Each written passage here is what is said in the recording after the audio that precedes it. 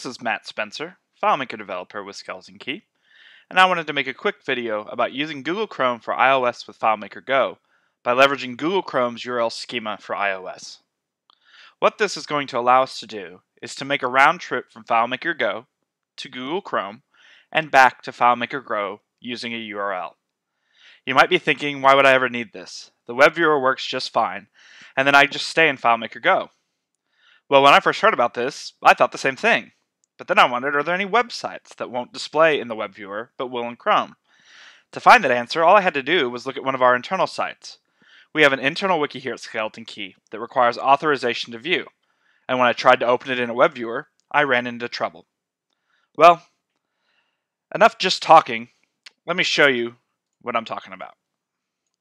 So I have here an iPad that has both FileMaker Go and obviously Google Chrome installed on it. And first, to show you, I have a control web viewer just to show you that the web viewer is working. I am connected to the internet, so that just loads up to Google's homepage. I'd also like to just show you that I have Chrome installed, but I have nothing open, no recently visited sites, anything like that, just a stock empty version of Google Chrome. So let's go back to FileMaker. Like I said, the web viewer is working, but it doesn't work when trying to go to our wiki. So that's the first thing I'm going to do. This is trying to open our wiki, and as you can see, nothing happens. It just says loading web page, and I can sit here all day. I can sit here 2 days. Nothing's going to happen. I'm going to stop it so I can try to refresh it. We get our failed to open page. We refresh it. We still get an opening failure. Try to open it in Safari. Nothing happens. I just get taken back to FileMaker Go. Let's try it again, just to see if it was one-time thing. Let's try opening it in Safari. Same thing. Nothing happens. It just pushes me back to FileMaker Go. All right. So let's try going to it with Google Chrome. Oh, and there we are. So I'm going to enter my authentication. I'm going to take this off screen.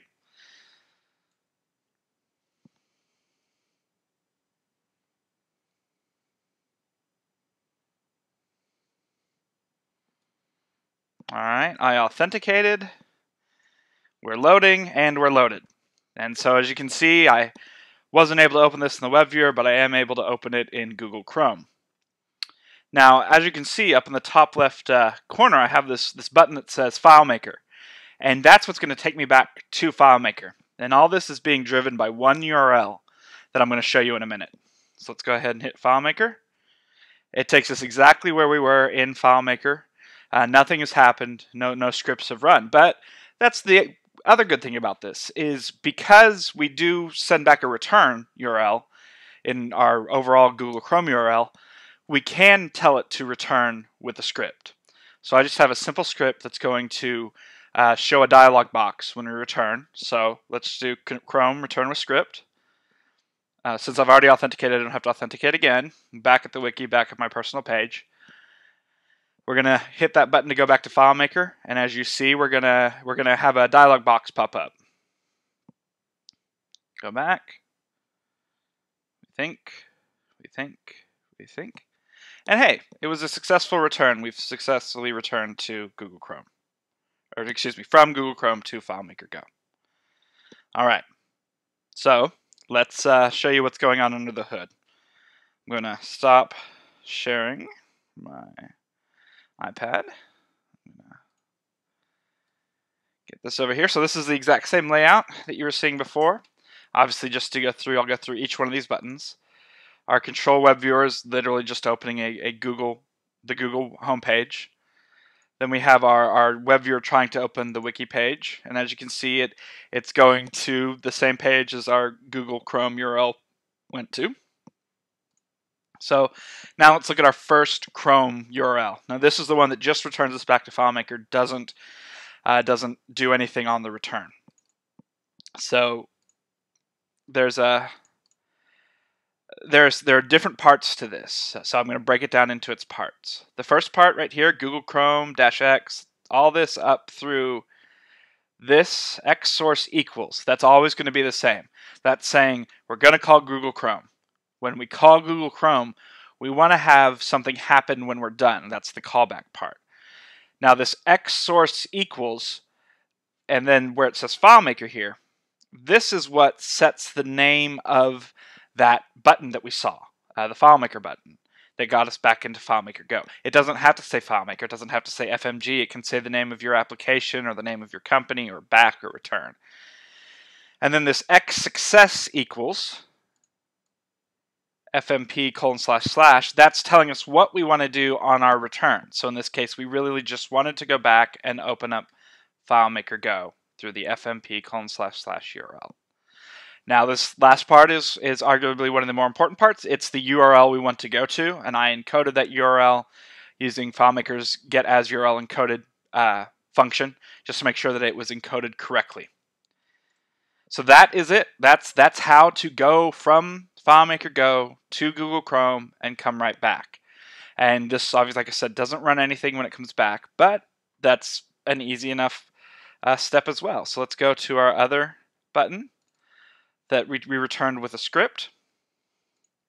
Same thing, Google Chrome -x -callback : x -callback -URL open, x source, all the same, just like the other one. In fact, this whole structure is obviously the same.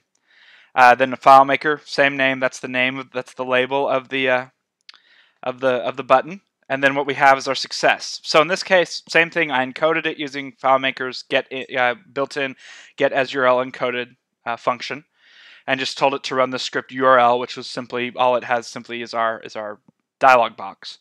And then we have our and URL, and then the URL we want to go to, and that's all you need. Now there are a couple of things to remember. If you don't have a source, if you don't have a label for that button, Google Chrome is just going to ignore it, and you're not going to be able to do a callback. So you always have to make sure that you give your button a name, and you want to make sure that you've encoded your URLs correctly, which is why I use FileMaker's built-in function. That way I don't have to worry about it. I let FileMaker worry about it. But that's all there is to it. There's not a whole lot of special things to learn. And in the blog post below, I'm going to have the Google URL that explains this and kind of talks about it in a little bit more detail about what's going on. But that's it. That's all there is to it. And so this way, if you do have any solutions where you know that a website maybe won't open well in the web viewer and you want to leverage Google Chrome, you can now have your users go from FileMaker Go to Google Chrome and back without having to worry about them leaving any apps and reopening them, just seamlessly, naturally going back and forth. I hope you've enjoyed this video. Be on the lookout for more from us here at Skeleton Key, and thank you very much.